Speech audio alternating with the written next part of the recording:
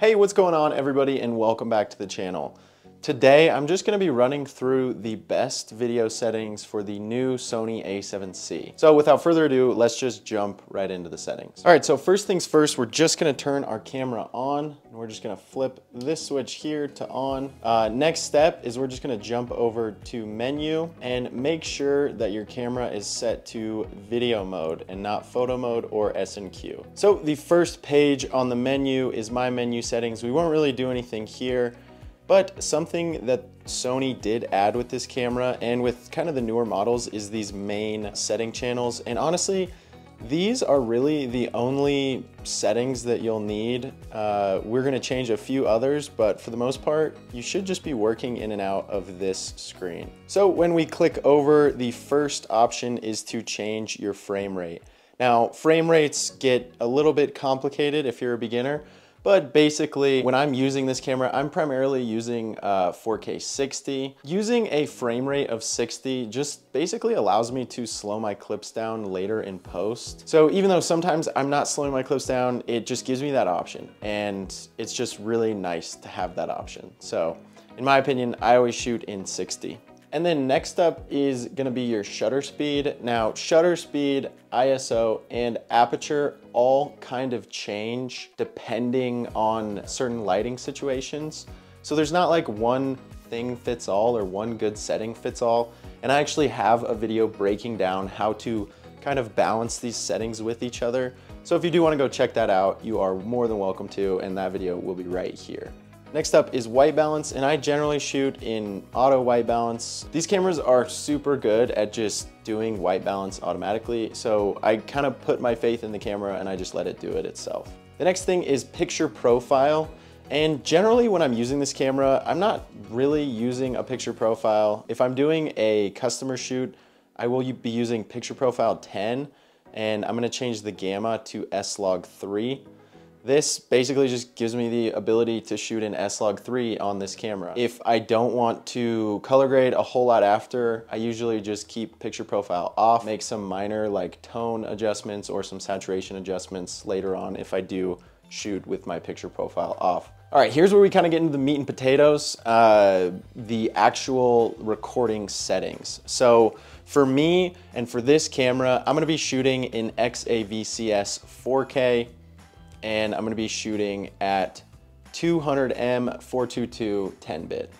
The reason I don't shoot in XAVC HS is specifically because XAVCS is basically H.264 and HS is basically H.265. HS technically gives you smaller file sizes, but based on my experience and considering that I edit most of my stuff in Premiere, I generally have some issues editing with H.265 files in Premiere. It just slows down my stuff like immensely, and it's super frustrating. And the thing is that when you are exporting, most of the time you're gonna be exporting in H.264 anyway. And when you do make that final export, even if you shot in H.265, when you do make that final export, it's gonna look very indistinguishable from each other. Like they're gonna look very similar. So in my opinion, there's not a lot of reason. Yes, the XAVCS 4K gives me larger file sizes, but if I have a 512 gigabyte memory card in my camera, that's not really something that I have to be worrying about. And especially since I carry around about 10 memory cards during shoots, it's really not an issue for me to have larger file sizes. And obviously everybody has their own personal preference, but regardless, these two settings are gonna grant you the best possible video quality for this camera. So I think either way you go is gonna render some really, really clean looking video images. Next up, I have assist off, and then my gamma display assist type is set for S-Log3. Proxy recording is something that I never use. Wind noise reduction, I just have set to auto. And as you can see, the microphone is currently picking up my audio levels right now. And so you can kind of change that depending on what audio levels you want to pick up with this camera if you are using the built-in mic in the camera. And then we're going to jump down to main 2. Log shooting settings, I just have it turned off on here. APS-C shooting, this is gonna basically enter you into crop mode, or APS-C mode. Basically gives you, I think, a 1.7 times crop. And then right here is your formatting, so you can format your memory card. Over here is your shoot mode, and that basically just shows you what mode you're shooting in. Next up, we can name our files here, and then here is steady shot. So there's 3 different options for steady shot on this camera, and it is active, standard, and off.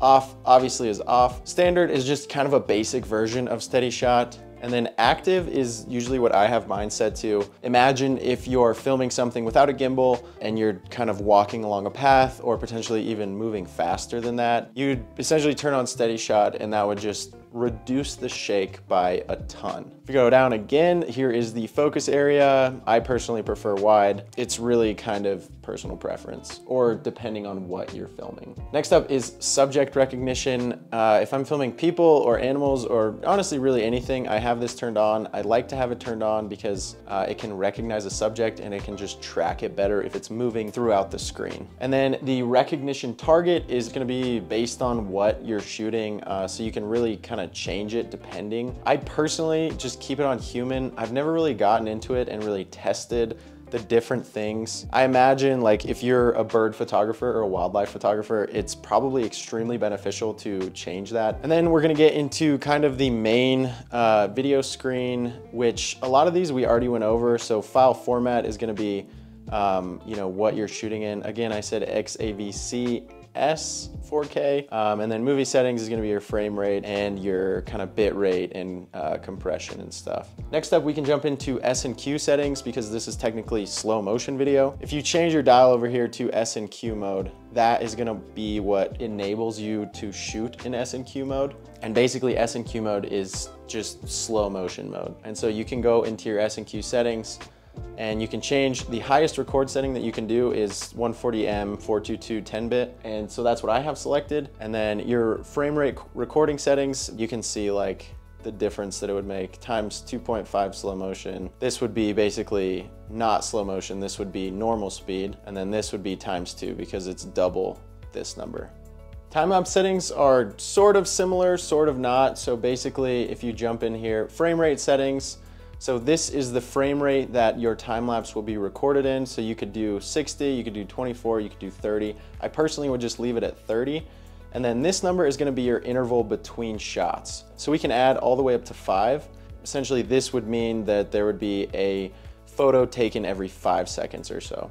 And you can even see down here, shooting time required for 5-second movie recording would be about 12 minutes. So there would be 30 different frames in 1 second of your final time-lapse video. But as you can see, as you go down on the number, that number decreases. So this would only take 5 minutes to get a 5-second recording. And then record settings are similar as to the S&Q settings. Obviously you can set it to as high as you want. To get the best possible video settings though, it would be 140 422 at 10-bit. Honestly, the rest of the settings in this menu are very like user preference. I never really go into these when it comes to just shooting video. A lot of these other settings I think can be covered in other videos, but when it comes to like, if you want to just get your camera and get it out of the box and start shooting, these are what settings I would use. Anyways, that's gonna do it for me. If you guys have any other questions, or if there's something that I didn't cover that you were hoping that would be covered, please leave that in the comments down below. I'll be trying to answer any questions like that you guys have. So yeah, anyways, I will see you in the next video. Peace.